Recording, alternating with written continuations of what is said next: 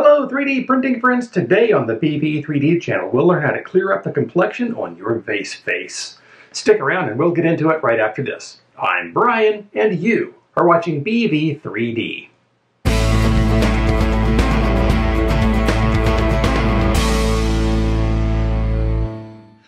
Hi, welcome back. Hey, if you're new here and you're wanting to learn about 3D printing, 3D modeling, and other 3D printing related stuff, start now by subscribing and clicking the bell so you don't miss anything. Okay, so today we're going to be fixing these annoying zits on your vase. No, not your face, your vase, or your vase's face. Something I've noticed on newer Creality printers is that they tend to leave zits on vase mode prints. Now, this may happen on other brands as well, but so far I've only seen it on my Creality printers with 32-bit main boards. And it has to do with the power loss recovery feature in Marlin firmware. Now, there are two ways that power loss recovery can work. One is by means of having a power loss pin defined in Marlin, which is monitoring the state of the power supply. When AC power is lost, the firmware detects this, takes note of its current position in the G-code file, and writes that to a file on the memory card. But the power supply has to be designed with this in mind, and if I understand it right, it includes additional capacitors to continue supplying power to the printer long enough for it to not only write that file, but also move the nozzle away from the print. Now, due to the extra complexity of the power supply, or maybe the extra cost, this method is not commonly used. Now, the second and much more common way is that the status information is written to the memory card as each layer is completed. In other words, every time the Z-axis moves up to print the next layer, that status gets written to the card. Now, this is fine on a regular print, but on a vase mode print, the Z-axis is constantly moving upward, and so there are a tremendous number of writes happening. So many, in fact, that the printer bogs down waiting for all those status updates to finish being written to the card. They kind of stack up in a buffer, and the printer actually stops moving until the writes are done and that buffer is clear, and then it can start moving again. But every time the printer stops moving, these zits appear. Now, I first noticed this issue on my endif Max, and Kersey at Kersey Fabrications had the same problem with his during a live stream of the endif Max unboxing and assembly. Now, luckily, Scott Latine, the maintainer of Marlin, was in chat on the stream, and he suggested disabling the power loss recovery feature. And it turns out this is astonishingly easy to do simply by inserting a G-code command in your starting G-code. So that's what we're going to do. Let's get into PrusaSlicer. And then in the printer settings for the printer, we'll look in the custom G-code category. Then here in the starting G-code field, right at the beginning of it, I'll type M413 S0. And so that I'll remember what it's for, I'll add a semicolon and then type disable power loss recovery. That semicolon denotes a comment. Anything on a line after the semicolon is ignored. Well, it'll still get written into the G-code file, but Marlin will ignore it. And it works the same way in Cura too. Edit the machine settings and add M413 S0 to the beginning of your starting G-code. Now I can slice this candy bowl model again, save it to the card, and print it.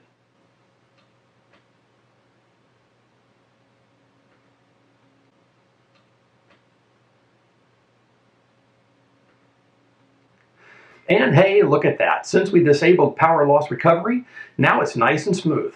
Look at that complexion. If only it had been this easy to get rid of zits when I was in high school. You'll just have to remember to add or remove this command as necessary when printing vase mode prints. Or will you?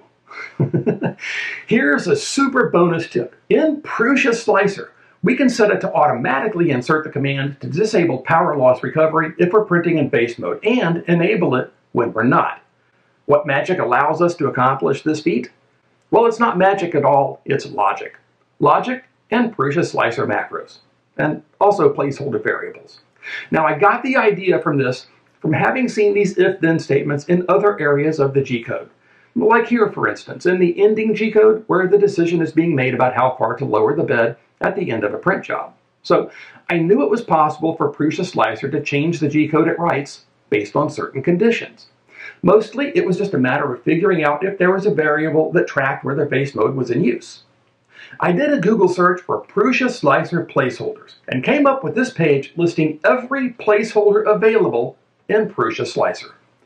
So in the description, there's a link to this placeholders page and a link to an article explaining how to use PrusaSlicer Macros, because that if-then thing that I mentioned a few seconds ago, that's a macro in PrusaSlicer. Well, anyway, way down here on the placeholders page, under a nondescript heading indicating less useful placeholders, is the most amazingly useful placeholder you could possibly imagine. At least for our purposes. Right there. Spiral_vase. Now, given the fact that in print settings, under layers and perimeters, there's a checkbox to turn spiral vase mode on or off, I guessed that it's a Boolean variable. That is, the value it contains is either true or false. So I crafted a simple little if-then-else macro. It looks like this. If spiral vase M413 S0, else M413 S1, end if. And literally all that means is if spiral vase mode is on, the M413 S0 command should be included in the G-code when the file is sliced. If spiral vase mode is not on, then the M413 S1 command should be included instead. See, according to the Marlin firmware page, S0 turns M413 off and S1 turns it on. So I sliced the model in vase mode and saved the G-code file. And then I turned off vase mode, sliced it again, and saved that G-code file as well. And look at the resulting G-code. In the vase mode file, it has M413 S0, which disables power loss recovery. And in the non-vase mode file, it has M413 S1, which enables power loss recovery. So now with that if-then-else statement macro thing in place, when I slice something in spiral vase mode, the power loss recovery feature will be disabled, resulting in a clean, zit-free finish on my vase mode prints. It's the perfect solution.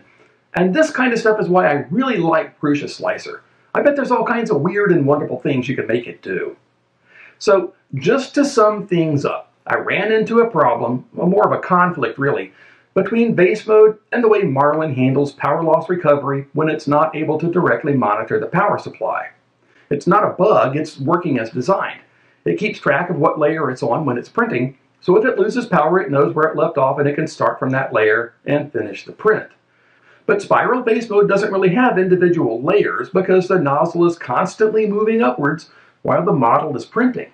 Spiral vase mode is just incompatible with power loss recovery. The two don't play well together. But that's okay, because now, thanks to some logic and macros and placeholders in PrusaSlicer, power loss recovery will be automatically turned off when I slice files for spiral vase mode printing, and it'll be enabled when I slice for regular layer-by-layer printing. So now, everything is good.